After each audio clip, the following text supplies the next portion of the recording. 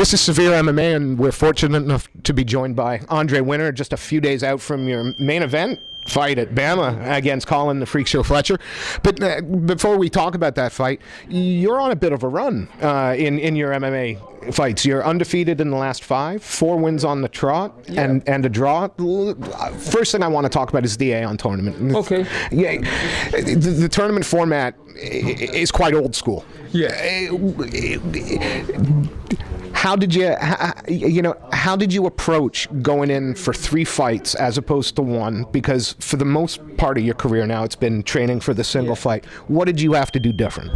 There wasn't that much I had to do different. I just trained as normal, and for me it's always been more of a mental thing than a physical thing, so I was a lot more mentally switched on for that tournament, and I think like I said, I was just very focused, and I think that's what the big difference in me was.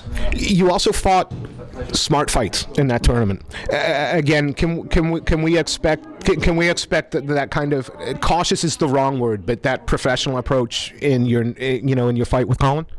Definitely. I've got a good corner team, and I'm going to listen to them. They see things that I can't see.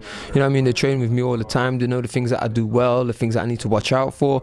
So I just listen to them, and I'm just going to go out there, work, and let them be my eyes for it. The last fight, it was about 4 weeks ago, and it was a draw, which is fairly rare in MMA. How did you feel about that fight, and what do you want to improve upon in your performance from there? It was a very frustrating fight, simply because I felt as though my opponent came out to stall and kind of just drag out the fight rather than come to look to win the fight. I was there to fight. I tried to fight. Having said that, I was a little disappointed with myself because I've been in this game for a long time now, and I have the skills and the tools to negate that kind of stalling fight, and I didn't do it as much as I should have. So I have myself to blame as well, but it was a very frustrating fight, and I hate being a part of those fights. It's like a stain on a stain on your name. So I really don't like being a part of those kind of fights. Does that give you a bit more? Does that give you a bit more fire in the belly for this fight coming up with Fletcher to make sure that it doesn't go that way? We know you're not a lay in prayer, and Colin tends not to. But how do you feel that fight's going to be different? I definitely think it would be a more exciting fight. I don't think Colin will try and lay in prayer. He's a good kickboxer. He's got a good jiu-jitsu. He's well-rounded. So, his last few fights have been really exciting. His fight with Mansour was good. He's won after that. I can't remember the guy he fought, but that's right. Yeah, that was a good fight. Tim Newman, that was a good fight. He looked pretty good. But I don't need any motivation from my post-fight to fight Colin. He's got that win over me in a K1 bout, and I look to rectify that. Yeah, you've got a pass with him. The K1 fight, he won a decision. I didn't see the fight, but I've heard it was. What are your views on it? My views on it, I don't know. I've not watched the fight back. I thought that he won the fight because he stayed more focused in what he was trying to achieve, and I kind of lost focus at times. It was like I was doing the right things, and then a couple of times I'd kind of like drop off a bit, like lose concentration, let a little bit of the round slip away, then I get back to work, but it wasn't consistent enough. I thought I did the more hurtful work in the fight, and I was one who looked like more like stopping the fight, whereas Colin, he probably did the more consistent work throughout the fight. I don't got any qualms with the decision. I'd have to watch it again, but as far as I can remember, I have no qualms about it. But this is where it matters now. I've worked hard, and I'm ready to rectify it. He got the decision in a stand-up fight. MMA obviously has the all-round. What do you think the difference in this fight? It's a stupid question because it's an MMA fight versus a kickboxing fight, but what are going to be the differences in your approach to this being an MMA fight? I don't think my approach is going to be too much different, other than just my focus. My focus is going to be turned on for the whole time. However long the fight lasts, my focus is going to be there.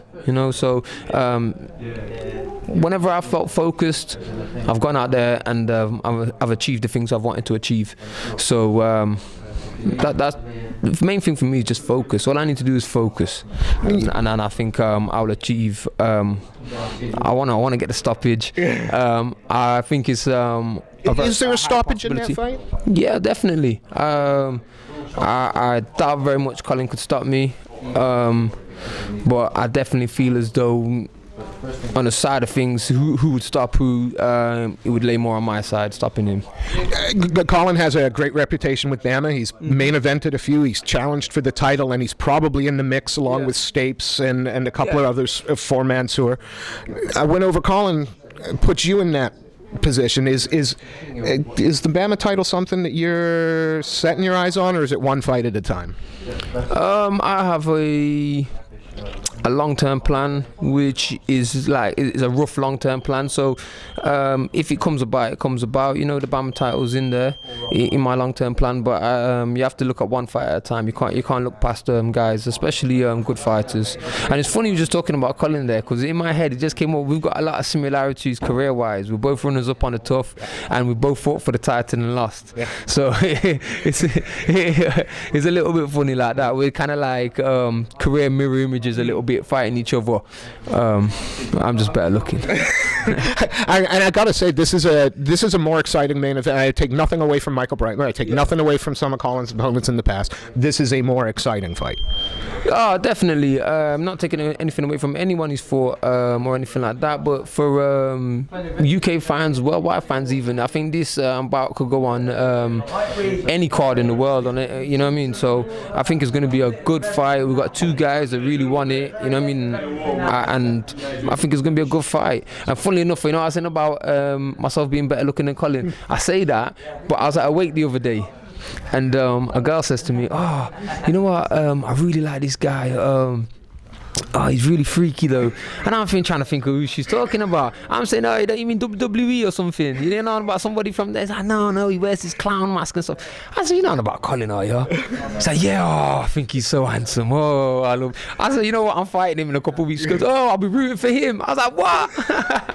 It was funny though. It's all good. It's all good. You know, BAMMA have now got the Spike UK TV deal, and Spike TV in the States, so you know, is huge. It's where, you know, the Ultimate Fighter got its starts, where a lot of, you know, 18 to 40 market. Now it's come to the UK.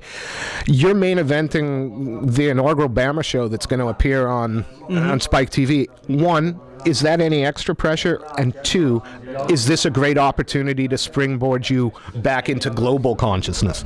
It's a great opportunity for myself to springboard myself back into the global consciousness, but at the same time, it's not any extra added pressure, because I don't really think about those things. All I want to do is go out there, get my stoppage, get my win. You know what I mean? That's it. That's my focus. My focus isn't about the pressures. My focus is, I want that win. I want that stoppage. I'm not, you know, I'm asking. I'm not taking anything away from Colin. I'm not, you know, and I know you can't look past him. But you know, should you get the win, how long before we can expect to see you back in the cage? And you know, I'm guessing you'd like another well-ranked, well-named opponent. Yeah, definitely. I'll probably have a few days off or something like that. Let my body rest up, and then I'll be back in the gym getting ready to fight again. So you know what I mean, I just want to stay active. That's my main thing. Like you seen last year, I stayed pretty active, and I'm going to continue doing the same thing this year.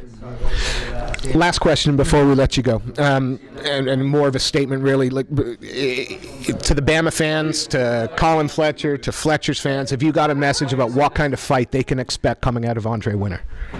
The kind of fight you should expect is a very focused, disciplined, professional, aggressive Andre Winner. And to finish somewhere in those 3 rounds.